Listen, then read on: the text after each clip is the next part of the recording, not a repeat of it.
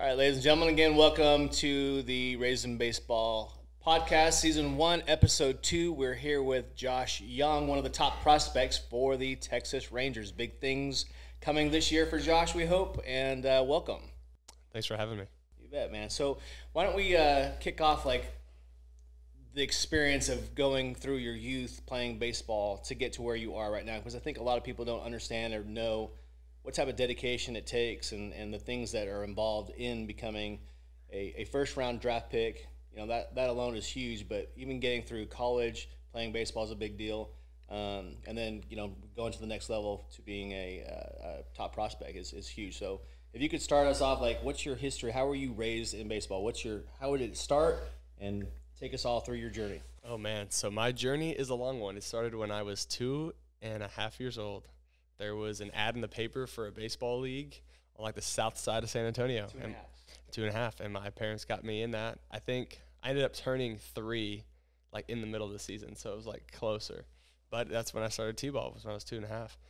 And I think the dedication came from my dad was a high school coach, varsity coach, head coach for a long time. And the only way that I would get soft toss when I was younger was if I did my drills off a tee into the net by myself before he got home.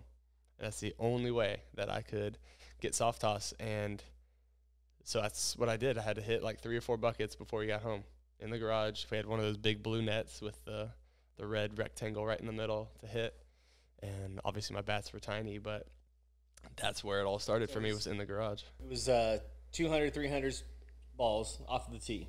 And the reward was? I would get flips from my dad. Okay. Because he was always coaching football, baseball throughout the year. And so I'd get home from daycare and I'd be like, okay, you have to get your swings in and you have to let me watch, basically, or else you don't get soft toss. So it was kind of like a reward. All right. And obviously it was time with my dad too. So I'd get those swings done. I'd go in the backyard and I'd have my imagination days where it was, bottom of the ninth, down, 3 bases loaded, 3-2 count, 2 outs. Am I going to be the hero? Throwing wiffle balls up to myself, trying to hit them over the fence. And so that's where my love and passion started and all began. And then I went through Little League until I was 7. I started playing coach pitch competitively, select baseball. And that's where the select journey began. And then when you turn 9, kid pitch. So did your father coach you all the way through? Was he always the coach on the team that you played for? Little League, not as much. Once I got to coach pitch at 8, yes, he was my coach. When I turned 9, he gave up coaching, quit coaching so he could coach my brother and I, basically the way that he wished other people would have coached him when he grew up. Mm-hmm. So we were his project, basically. He wasn't going to coach anymore. He volunteered at the high school that I was going to end up going to, and he taught there. But it was no commitment to them. His full commitment was to us. And it's how can you ever be thankful for that? Because how many parents give up their dreams for their kids? Yeah. Not many. So he took us all over the country, spent literally our last dime sometimes just to get us to go places. And I remember the biggest trip we took was Cooperstown. That's the most expensive one for sure. We've actually passed on it because it was so expensive. And yeah, so he just did so much for us throughout those times, and my mom too. But they took us everywhere. We were never in San Antonio. We were always in Houston. Every weekend, we'd get home, Monday mornings at 2 or 3 in the morning. But my parents were like, if this is going to be your commitment, if this is what you want to do in life, you got to get up and go to school. So when did you know this was your commitment? When did you know that this was the path for me? I just had so much fun doing it, honestly. And, trying to get to the championship game, the competition, the competing, it was just fun for me. And being able to do it with my dad, I think, is what drove it too, because it was something we shared an interest in. And as a young kid, you don't really understand that, but you just feel it. And so I feel like it was just something for me, because he was a coach. My mom's a PE teacher, so it was I had to be an athlete, right? Didn't really have a choice.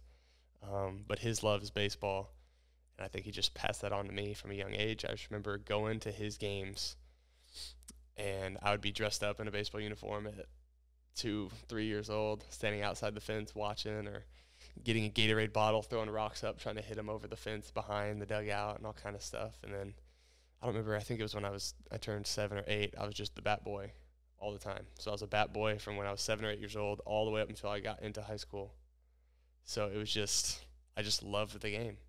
And when I got into middle school, I had to get my homework done before I could go to practice. And once I got my homework done, I got to go practice with the high school team. So I had to rush home, get my homework done, because I walked to school. That's how close it was. And my mom worked at a school probably 25, 30 minutes away.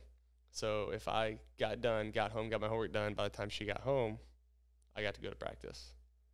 And so it was just one of those things where they instilled school into me, but at the same time, it was like baseball was always my reward. So it was always fun, I guess. Yeah, something you always looked forward to, right? Yeah. So what type of, I mean, both your parents are educators. That was probably a huge thing, right? Baseball Definitely. Education was before baseball. Education. So we always talk about our priority list. It's whatever you believe in. God, religion's number 1. Family's number 2. Academics was number 3. Baseball was number 4. And then everything else fell into place after that. So it was always academics was pushed. And I think that's one of the biggest reasons I went to college was for my education. And so now I'm literally almost done with college. So it's like, that's just an important thing for my parents, is that I get my education and have that diploma as a backup plan if this doesn't work out. So, I mean, it's just, school was big to me too. I loved it. I loved doing it. My friends were good at school, so I wanted to be good at school.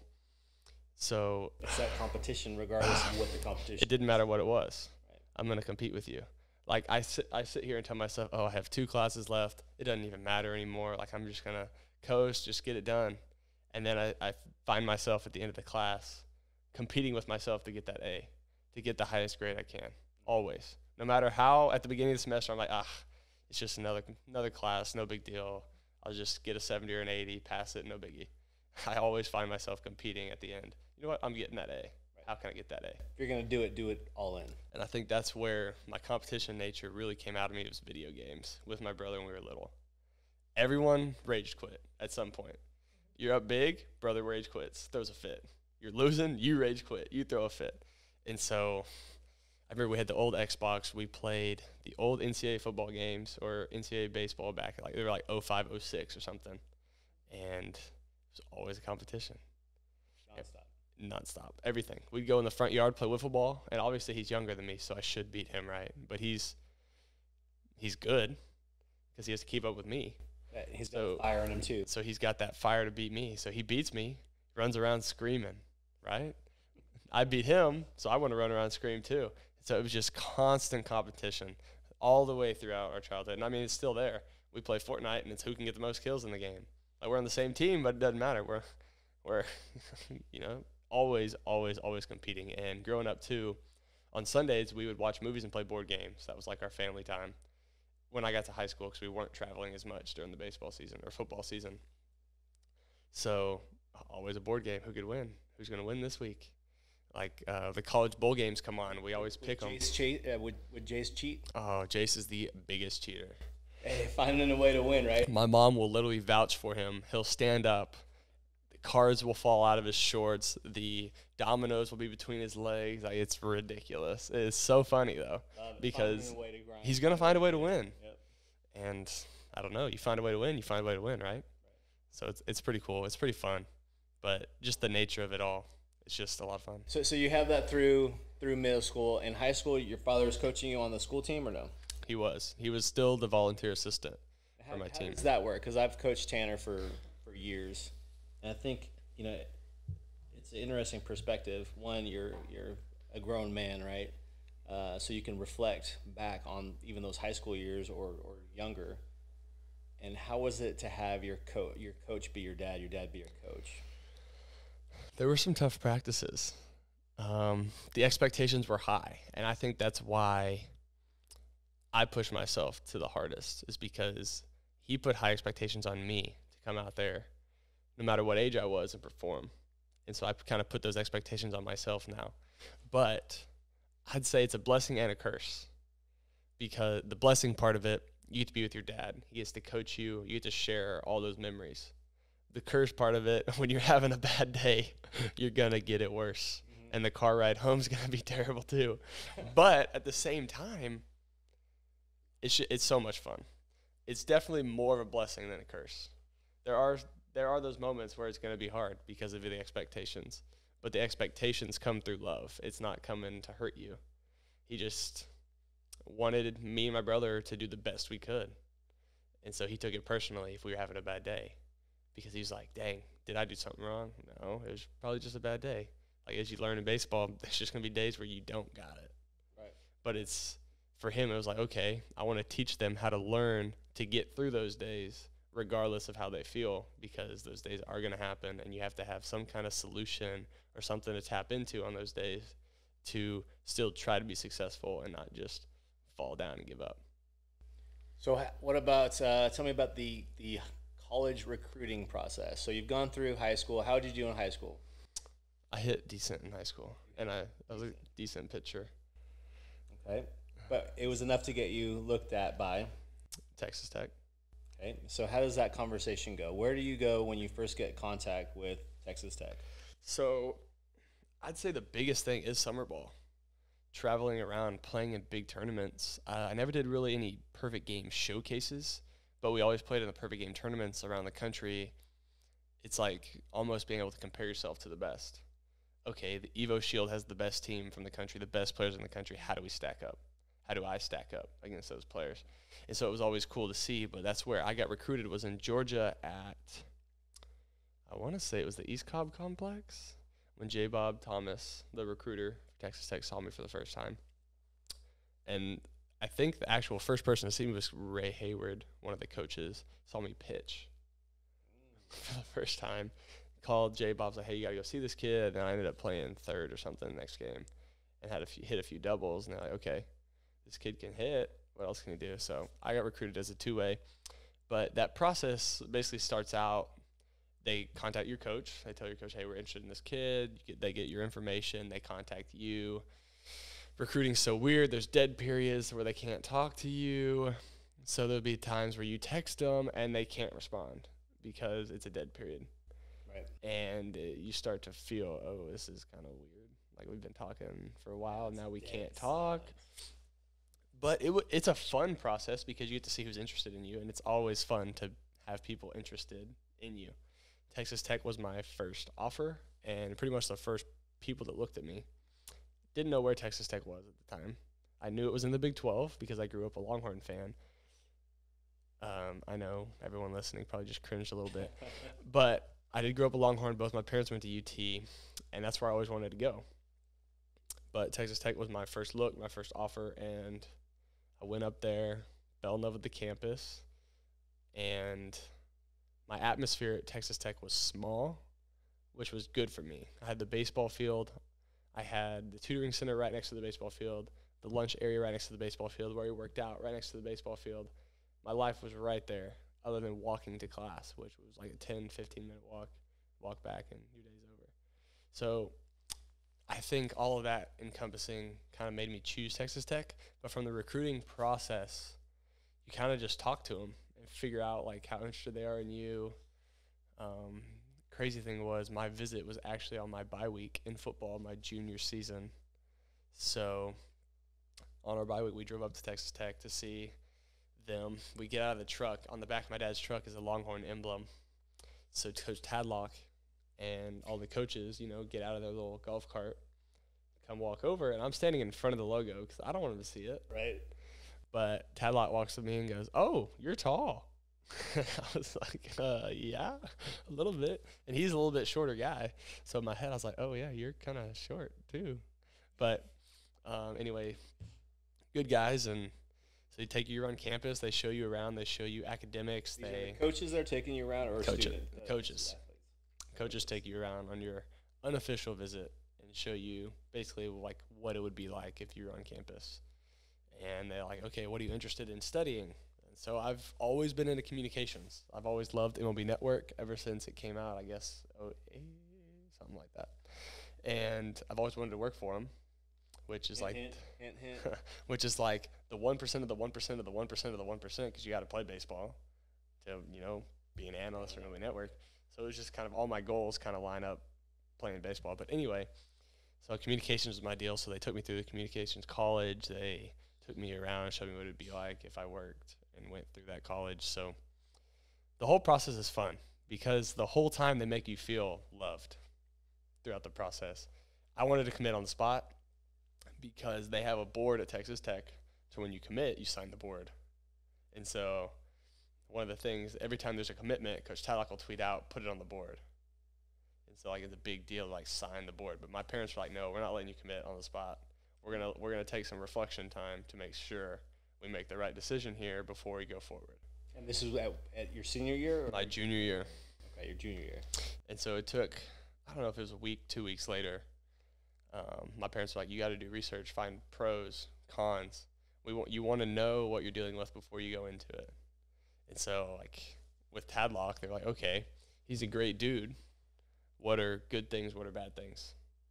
With the program, good things, bad things. There was no bad things, honestly. We looked into it. We tried to figure it out, and Tadlock is just an amazing guy. He's a great coach. Man. We've had the benefit of being able to talk to a bunch of college players, and you get them away from college when they're graduating, and there's nothing, or graduated, and there's nothing for them to fear at all. Yeah, you get the true story, and there's a lot of coaches that you would think are like really good guys that you hear all these horror stories after the fact. So it's awesome to hear that Coach Tadlock he's the man. He's the real deal. And one of the big things for me is I like to swing the bat. I like to go up there and hit. Tadlock's philosophy is go hit. We're going to bunt if we need to late in the game, but the game's yours. Go play. And he basically gets out of your way. He lets you hit the way you want to hit. There's no philosophy of hitting. It's one of those things where, like, if you're struggling, you go to them and ask them, hey, can you work with me on something? What do you see? It's not them standing there hawking your every move. And that's just something that I loved about it. I could go in there, I can create my own routines, and I could do my own thing. And it was just a lot of fun to be able to do that. And I don't know, I just loved that feeling. And they don't have any deals with gloves or bats or really anything. They just use Under Armour clothes. And they're like, you know what? Use whatever you're comfortable with. Swing whatever you like. If it's not working for you, go pick something else. And I just love that about it. And that's some of the reasons I chose Texas Tech. All right, so we're in Texas Tech. Talk about the College World Series. There is nothing like the pinnacle of college baseball. That is the most fun atmosphere you could ever be around. You get the butterflies in your stomach getting off the bus, or what do you got? I get butterflies. You're like we know you're going to the College World Series. Everyone's jazzed and hyped up about that. But when you actually walk through the stadium, what happens at that point? So for me, that dream started in 2005 when I was 8. We went to the College World Series. Remember, we were Longhorn fans. We went to the College World Series following UT, and they ended up winning it. And so that kind of sparked my dream or goal of winning the College World Series and getting there. And that was in Rosenblatt back in the day. I think there was only 2 games that entire tournament that we missed, and they were Nebraska games because obviously Nebraska's where the College World Series is and all their fans come. Pretty much bought all the tickets. We probably missed 2 games out of the whole thing. And the atmosphere was just incredible. Like, LSU wasn't even in the World Series, and they traveled and had fans travel.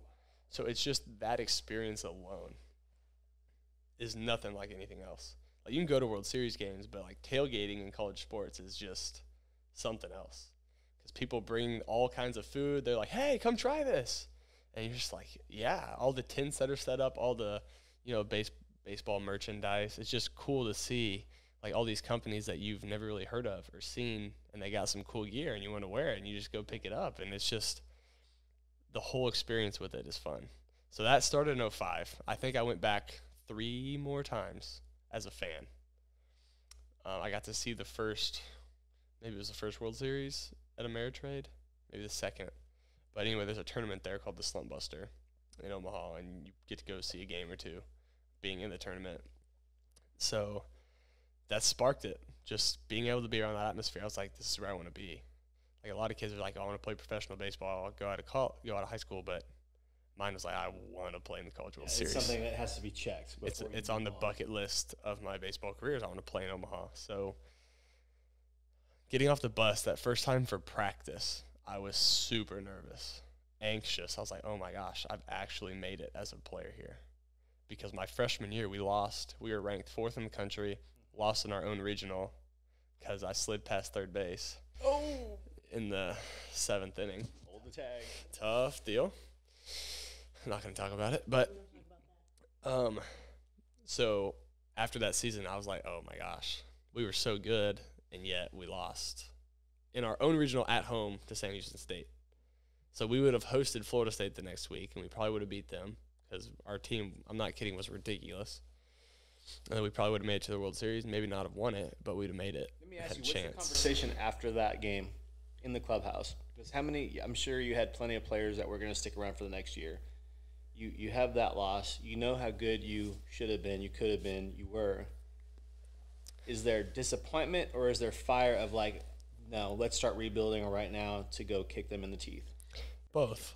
For sure both, because we had a lot of seniors, upperclassmen, that were leaving, that weren't coming back. So it was emotional. But at the same time, I think we all needed some reflection time before being like, all right, we're going to go get it. Because after that season, you're gut checked right then. Like, you get smacked in the gut. You're on your knees. How are you going to respond? Well, for the guys that aren't coming back, they're either going to go play professional baseball or they're going into the real world. So that their gut check's different than the gut check of the guys coming back. For me, I was like, okay, I never want this feeling ever again. There was a picture of me standing out in front of the dugout after we'd lost because we were in all gray, I think. I'm just standing there just watching the other team dogpile on our field. And that was my screensaver for the longest time because I was like, I never want to have this feeling again. In your own house. In our own house. Losing the last game of the season never feels good. It doesn't matter what level you're at. Never feels good.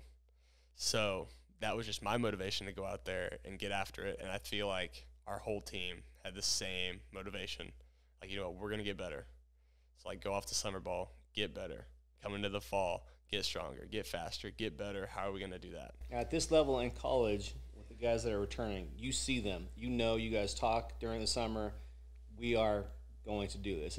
Was there a cohesive, hey, we're going to go and we're going to make another run and we're going to be even better and there's nothing that's going to stop us? Because, you know, we talk about, like, The Last Dance with Michael Jordan. Michael Jordan talks about rebuilding and he got everybody together. And there's quite a few teams that make these long championship runs in football and basketball and baseball where they grab X players. You know, for basketball, it's getting 4 players, 5 players together and just working together again. Did any of that happen after that time? Did you know everyone was working in the offseason? It was pretty much the common theme was, what are you willing to sacrifice to get to our goal? It didn't happen last year. What are you willing to give up this year for the team to get there this time? How is it going to work? And I think that's where that fall, yeah, we still had our fun.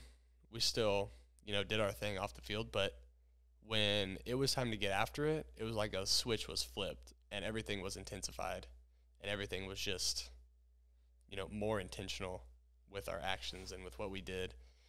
And we came out and banged my sophomore year, and it was just fun to be a part of. And I think that's what it takes, honestly, like you said about those teams, is what are you going to sacrifice? What are you willing to give up to be able to reach that goal? So me and my dad came up with this little wristband idea. Sacrifice with commitment equals the College World Series. So it was like SWC equals CWS. So it was just kind of like flipped. And so we had wristbands made, and we gave them out to the whole team, and it was like, it's on your wrist every day. What are you willing to sacrifice? And so, I don't know, it was just super cool to be a part of. Absolutely. It was honestly so much fun. And so that like run. You sit there and you're like, man, we came so close, especially in your own house, right? And so having that idea of coming back and not being like, oh, we're terrible, or we could have done so much. You shoulda, woulda, coulda. Yep. Turn the page. And so being able to refocus your energies, I think, is a huge deal. So you have that year. The following year, you guys did. We made it. Finally, we beat Duke in the Super Regionals to make it. But I think it's like after that season, hindsight's always 20/20. You're gonna sit there and be like, oh, I could have done this, I could have done that. But like you said, if you refocus your energy and be like, you know what, this is where I need to improve, and this is how I'm gonna improve. It's just like a building block to get you to the next step that you're trying to get to. Because you can shoulda, coulda, woulda all day long. Oh, I should have slid earlier. Oh, I should have slid or I should have slid head first and hooked the bag instead of sliding feet first and trying to grab it with my hand after I passed it. There's all those kind of things, all those thoughts that go into your head. But it's like, how quickly can I get over that and refocus my energy and be like, you know what, this is what I'm going to do to get to where I really want to go. And so, yeah, the next year we ended up beating Duke in the Supers. That was an interesting series, and made it to Omaha, where we had to play the #1 Florida Gators right out of the gate. And I think we were ranked 8th that year. And it was just like, all right, now we're here. We don't want to just be here. Texas Tech had made it to the World Series twice before. First year, it was 0-2 in a barbecue, see you later. Next year, they won 1 game, got knocked out. So it was like, okay, how can we be different? How can we be special? Well, we take on Florida, and we beat them in game 1. Another landmark for Texas Tech. They start 1-0 in Omaha. Then we lost 2 straight to Arkansas and then Florida. Wait, did we lose to Florida? We lost to Arkansas. They smacked us around. And then I think we did lose to Florida. Anyway, so it was like, how are we going to keep progressing as a team? Because now we've made it. This 3 out of 4 years, or 3 out of 5 years, we've made it to Omaha. Now, how are we going to get that next step? How are we going to finish it? How are we going to come in and finish the deal? And so I feel like that's just the energy now in the clubhouse. Is like, Omaha's expected. How do we get that title? How are we going to bring it home to Lubbock for the first time? And I think that's what's continued. And I know Corona happened last year, so there was no season. But I think that's what we see now in the Lubbock locker room. Is like, all right, Omaha's expected. We're going to get there. How are we going to win it this time? Winning is contagious, and losing is contagious. The mindset of a winner, the mindset of a loser, they're contagious. So be careful where you channel your energy. It's crazy because with Corona happening, most of the guys in that clubhouse only know Omaha because we went twice in a row. So those freshmen, my sophomore year, have been twice in a row. The freshmen the year after that have been once. Last year, nobody went to Omaha. Right. So that's all they know is Omaha, pretty much the whole team. So, all right, Omaha's expected. How are we going to win it? And I think that's the mindset they have right now. And it's just cool to go up there, work out with those guys, and see that energy. You can see the fire still. You can see it. You've left the camp. You've come back to the camp, but you still see the fire still. Definitely. That's huge, man. So what about getting drafted into the MLB with the Rangers? What was that like? What do you got for that? Like, how did you know? When did you know? What did you know? This is the full detective in me. Like, what do you got? How'd that all roll about? So the draft process is special because, again, everybody's interested in you, or some teams are interested, some teams aren't. But it's always great to feel wanted, right? Yeah, being pursued, yeah. And so I had that process a little bit in high school. Teams were interested. You have to fill out questionnaires. You have to do all these vision tests, all this kind of stuff. And it's just fun because you're like, oh, my gosh, like this could be a thing, right? Go through it in high school, so I got a taste of it. College, different animal now. Now you're older. Your leverage isn't as much. And you've been through it before, so it's kind of, you know, kind of what to expect. And so now in college, it's more of like, I feel like it's more personal because you know what they're looking for. Like, at the end of the day, they're looking for the guy on the field, but they try to get to know the guy off the field too. They want that personality that fits their profile and right. what they think is a champion. Yeah. So it all comes back to who are you off the field, and that's where I got. Say that one more time. It all comes down to who you are off the field. Off the field, because everyone's a stud. Everybody's a stable of studs, and what's going to weed out. You've all become epic vision guys. You become your nutrition's awesome. Your work ethic's awesome. Everyone's there, and what that deciding factor is, what the big thing is who you are off the field. Off the field. Your talent's going to take you far. Talent will take you in this game, but what keeps you there is the kind of person you are, how you handle failure, how you deal with failure, how you deal with setbacks, and also how you deal with success. Honestly, it all comes down to that, and in those interviews you go through, they just talk to you and try to figure out who you are. And so, like, I'm an introvert. I love to do everything by myself. I like to have my space. I like to have my time. I have a mini basketball hoop I shoot on probably 2 hours a day. And, you know, that's just something I do. Right. Because it's something I love. but they just try to figure out who you are. And so it's kind of fun to see what kind of habits you develop over time, good or bad, because you can learn from everything, right? Mm-hmm. Like my mental conditioning coach is Brian Kane, and I've been working with him for a long time. And then we personally got connected, or I did his videos for a long time. I personally got connected with him my sophomore year of college. And, you know, the biggest thing drilled in my head as a kid was what's important now. So it's an acronym, WIN, W-I-N, what's important now. And then pride, personal responsibility, and daily excellence, all kinds of stuff to just basically like routine out your day. You're going to do this at a certain time, you're going to do this at a certain time, you're going to do this at a certain time.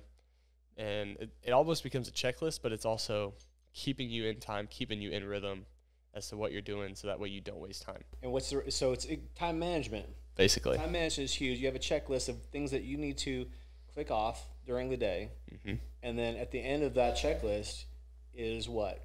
Free time reward. Yeah, basically. Like there's going to be free time throughout your day, but it's like, okay, I know I got to get this done. I know I got to get this done. I know I got to get this done. This, not as much, but I'm going to put it on here just in case. And it's like, okay, how disciplined can I be on a daily basis? And it's my biggest thing. My word of the year 2 years ago was discipline. My sophomore year was discipline. I wrote it on a little plank piece of wood, wrote it out, put it in my room. So that was my word of the year. And that drove everything I did, was how disciplined could I be in my actions. And it changes your life, honestly, when you're able to, you just feel better. You have self-worth. Like there's nothing that can stop you, honestly, because that's integrity. That's what you're doing. That's, you know. And that's in life, man. That's not just sports. That's the thing is like people don't understand. Kids don't understand. Some parents don't understand. Adults don't understand. If you have a goal and a checklist, be it a long-term goal, a short-term goal, a medium-term goal, the idea of achieving that is a huge reward for you personally, your mind, your body, your soul, because it's rewarding. It's something that you've chased. And then now you readjust your sights to go, I've come this far, but I didn't come this far only to get this far. Right. So one of the things that Brian King talks about is a staircase. At the top of your staircase is your long-term goal. Now you're going to work backwards and figure out how you're going to get there as far as you want to. It can be as many steps as you want, and it turns into your short-term goals and how are you going to get there and be successful every day in your goals. It's about getting 1% better. It's about winning the day. 1% better. It's funny because I give an analogy to Tanner about like you're putting a piece of paper into a book, right? Alone, a piece of paper tears very easily. It's very fragile. But when you put page after page after page, year after year, 365 over 10 years, you now have a phone book that is not rippable. Right. It's so strong. Yeah. So it's huge. And that's where I really started to dive into my faith, because I was like, you know what? I love baseball, but I really don't want it to define me off the field. Like I don't want my away from the field life and baseball to be, you know, together, joined, because I don't want it to dictate my actions. Like, you know, baseball's what I do, but it's not who I am. Right. I wanted my identity to be in something better, and I chose to put it in Christ. And I fail with that all the time. I'm not the best with it, but I try every day. But I feel like there's got to be some kind of escape from baseball, because it's a game of failure. You fail 7 times out of 10 and you're a Hall of Famer.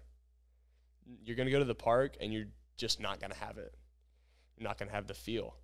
So it's like, okay, when I step across those white lines, who am I? Am I going to go home and be depressed that I had a bad day? Or am I going to go home and be a human? Be grateful that you had the opportunity to run, jump, play this game. And exactly. Things to be definitely grateful. And that's one of the big things Kane and I talk about too, is what's your gratitude? What are you looking at, and what are you thankful for on a daily basis? That just changes your outlook on everything. Because there was a time, my first professional season, where I was like 0 for 25. Never happened to me in my life, but I was 0 for 25, and I was like, I can't figure this out. How does this happen? I don't know. I don't know what to do. I'm going in the cage every day early. I'm tinkering with my swing, but it wasn't even really about that. It was all mental. And like, I pride myself on, you know, not letting baseball define me, but there's times where you're going to fail with that. And I was letting baseball define me. I was going home. I was super upset. I was trying to watch film, and it was consuming me to the point where, like, I was depressing myself because I wasn't performing, and I was basing my attitude on my performance. And you're probably just digging through film going like, I got to figure it out. I got to figure it out. And then you literally, in your mind, start putting things there that aren't even there. Mm-hmm. You're like, oh, my back elbow's moving. It's not moving at all. I'm striding too far. You're striding an inch. And so, like, you start making things up to justify what's going on. But really, what I've learned and what Kane talks about is take a step back, breathe, focus on your breath. Don't focus on the game. Just have fun. Your swing is elite. Be thankful for something. Be a good teammate. Go out there and hype them up when you're struggling. It's easy to sit on the bench and be like, pity party of one. But you stand up and you're, happy for your teammates. You're going to feed off their energy at some point. And when you're going good, pick your teammates up. They're going to feed off your energy. And so, I don't know. He calls it bringing the juice. How much juice can you bring on a daily basis? Michael's secret stuff. But he talks about bringing the juice. How much juice can you bring on a daily basis? Because people are going to feed off your juice, positive or negative. You bring a bad vibe, people are going to have a bad vibe. You bring a good vibe, people are going to, get on that train and have a good vibe with you. I don't even remember what the original question was at this point, but we're rambling. We were talking about getting drafted and the process of being drafted. Oh. But no, this is all really, really great stuff, man. I think it's important because so many people don't understand, like, the building blocks. It's not like you woke up one day and said, I'm an elite baseball player because you wanted to be an elite baseball player. I want to be an MLB ball player. Well, guess what? Playing Fortnite 24/7 isn't going to make you be that. Right. And there's so many guys that have big-time dreams with a small-time work ethic. It's the small steps daily that I think get you to where you want to go. Yeah, it's what intentional action can I have today to help me out? It doesn't have to be much. Get a tennis ball, go outside 30 minutes, throw it against the wall, field it. Something. It doesn't have to be, I got to go to the batting cage, I got to go to the field. No. Get a lacrosse ball, get a racket ball, something. Go outside, just throw it against the wall. The art or the use of imagination is so powerful, I think. Like when you're a kid, you dream of all this stuff that you want. As you get older, your dreams will change, but it's like the return to innocence is probably one of the biggest non-talked about success stories there is, because when you're able to use your imagination and when you're able to see it in your mind can't differentiate between what is real and happening and what you envision. So if you can sit down or go outside and just imagine yourself, put yourself in situations to where, you're in a tight ball game. How can you breathe? What do you smell? What do you taste? What are you feeling when you get in the box, when it's a tough situation? And you can imagine all of this and put yourself in that position. And when it happens in real life, you've been there. It's not some new uncharted territory. You've been there. You can do it. You've been through it. You've envisioned your success. And I think that's one of the most important aspects of my game is my meditation, visualizing success, routine. And, Kane and I talk about it. And I know I talk about Kane a lot. We're close. And it's like, okay, you envision yourself having success. And he's talking to me about right now putting together a highlight reel from my career and watching it. And I think Trevor Bauer does the same thing where he's got like every strikeout from when he was at UCLA until now in a video. And it's like forever long, just him punching people out. And it's like that stuff will hype you up. Even in the times where you're upset, like you're going to feel that energy. You're going to be like, yep, I was there. I still get goosebumps going back and watching Kurt Wilson's 3-run homer to send us to the World Series my junior year. Every time he hits it and I hear it's more than a pop-up, it's a big fly, I get goosebumps every time. And it's like seeing those moments, feeling those moments, envisioning those moments. There's nothing more powerful than that. So I'll tell you what's really interesting, and I think Tanner will probably say the same thing. Over the past few weeks, the one common thing that we keep hearing is like focusing, like having your brain visualize what you want to happen. We were in the cages with Rafael Palmeiro last week. He said the same thing. He's like, what I do is I close my eyes and I visualize what my at-bat is, what my strategy is, what I saw, how I saw it, what I did, what I need to do, all that stuff. John Buck, in the podcast that we did with John Buck from Behind the Dish, he talks about like sit on your edge of your bed 30 minutes before you go to sleep so you can dream about what you just put into your brain. Smell it. Smell the field. Smell the grass that's just been cut. Feel the leather of your glove. Feel the ball. And, it's interesting. That's the common theme, is that everyone that has played this game at a high level that we've talked to in depth, that's something that's never talked about, but is almost always done. And I think one of the biggest things, too, is we always talk about embracing failure. I think we have to embrace the moment more than failure. Because, yeah, you can learn from failure. You're going to learn more from a failure than you are from a success. But I feel like our world is so fast-paced, social media, all that kind of stuff. It's how can you slow down and live at the pace of life? Nico Iyer, on a calm meditation masterclass, Embracing Stillness, talks about slowing down. Walk the same route every day. What do you notice that's different? What do you smell that's different? Slow down. Because in baseball, it's easy to speed yourself up. Guys are going to be gassing you up, throwing 100 miles an hour. How can you slow down?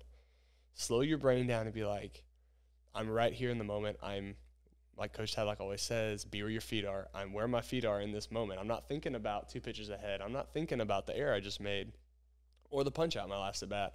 I'm thinking about right here, right now. How can I do this? How can you be there? And the biggest common theme is going to be your breath.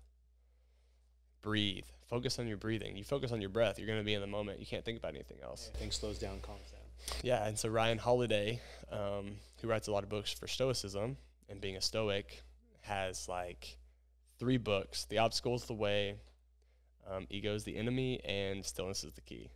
And it's like, how can you be in the moment as long as you can? How can you be right here today, all day long, get your stuff done, and be in the moment and be intentional with your actions? Tomorrow is going to come. Yesterday's over. What can you do today to be successful? That's all that matters. And that's that 1% better we were talking about, is if you can be here today and you can do everything here today, you're going to be successful because you are locked in. And it's just intentional. Favorite segment, I've done this in I think every single interview I've ever done. My favorite segment, I'm basically going to ask you a yes or no or a like either or question, and you got to choose. So the first one is texting or talking? Talking. Okay. Favorite day of the week? Friday. Friday. For me, it's Wednesday. Wednesday's always been my favorite day. Hump day. Weird, Probably right? because of hump day, things with camel. I know. Favorite city in the U.S. besides the one you live in? Lubbock. Lubbock.